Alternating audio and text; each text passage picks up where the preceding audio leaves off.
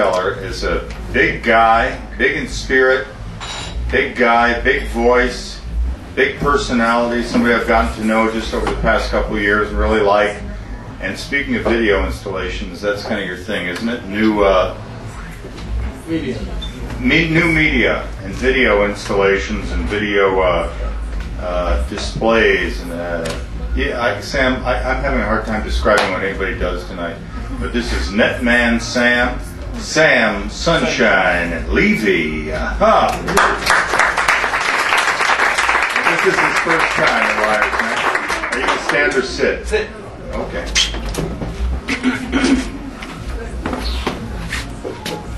Media. It is hard to describe that. Better than old media. Close to the mic, Jim. Yeah. $10. Hi. Like Barbara Z here, I'm a foodie and have more than a passing interest in wine and all things that are, good and gastronomic and fun. And I thought I'd buck the trend this evening, and rather than relating a personal anecdote story, I wanted to let you know about a little known, but fascinating and true, of course, factoid about New Mexico that almost nobody knows about because other people have stolen the limelight from this, but wonderful. And I chose this as one of my favorite stories about New Mexico because Santa Fe is approaching its, depending who you ask, 400th anniversary. 400 years ago, Don Juan de Onate and the Camino Real terminated here. And we're celebrating that in, closer to the mic, Jim. We're celebrating that in 2010, or like I said, depending on who you ask, maybe 2004 or 2006. Albuquerque just had its 300th anniversary.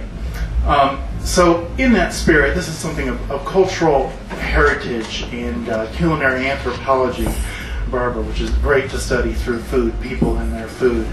About 220 years ago, this area was occupied from a settler standpoint primarily with Spanish missionaries, Franciscan priests, who had come and developed their mission. They were spreading the religion throughout, and the seat of the government in the area was further south in the state.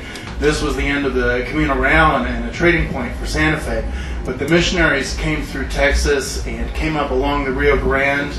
Along the way, to support the missions that they had to establish, they collected indigenous fruits and vegetables from North America, and being missionaries and priests, they needed their wine, of course. And going back just a second, the reason that I came across this is when I moved to New Mexico 25 years ago. I moved to Las Cruces in 1982, and I worked. I was in a Boy Scout troop, actually, and did some work on the side helping the priests at Our Lady of Guadalupe Church in Las Cruces, which was one of these missions. And working with the priests and uncovering documents and just dealing with the stuff, moving stuff aside, move that, move this pile, get that ready. You realize, maybe you all know this, but churches have more than a few secrets, and they have a lot of things that they preserve for posterity. We came across some interesting stuff that later I would pick up as a foodie and go and research and discover this with my connections to Southern Wine and Spirits here. So back to the missions that were established. Paso del Norte, which is Juarez, El Paso, that area was the original seat of the government in the late 1700s. In 1800, that seat of the tribal governments changed to Las Cruces, to St. Genevieve's Church and the mission there, and that would later go on to be the Our Lady of Guadalupe, where these records ended up. And those three missions worked together to do a lot of different things and to be really the center of trade for northern Mexico. And they also were developing, among other things that they were doing, they were developing these indigenous fruits. And one of the things was a grape varietal that they were using to create the wines that they were using. And there are records that we came across that show that in 1810 was the first time that they gave this grape varietal the actual name that it still has today, which is fascinating. This name is still in use and hasn't been changed.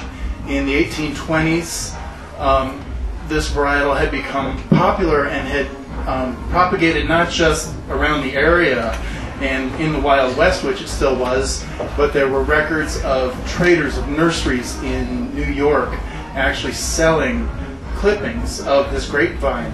But it was indigenous to North America. It had come from the Rio Grande Valley. Then things started to change a little bit. 1821 was the Mexican independence, and the missions were reclassified, and it was no longer under the Spanish domain. Missionaries had problems with the Indians.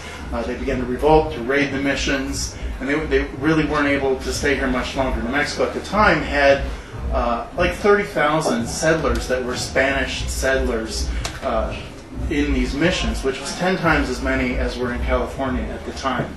But the writing was on the wall. It was time for them to head west, and so they went on and they moved on and to do their missions in California and deal with the push to go westward. In the 1840s, this varietal, then the records show that this varietal started appearing in California at the Santa Barbara mission and points northward from there.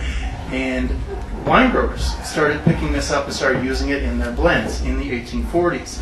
And I don't know if you know that much about wine, but the first California wine boom was in the 1870s. That's when it really exploded. Napa and Sonoma, all that started in earnest in the 1870s. And a couple adventurous people, wine growers, gave this varietal a chance and started bottling. It was very delicate, had thin skin. It was touchy. They had a bit of a problem keeping it in line.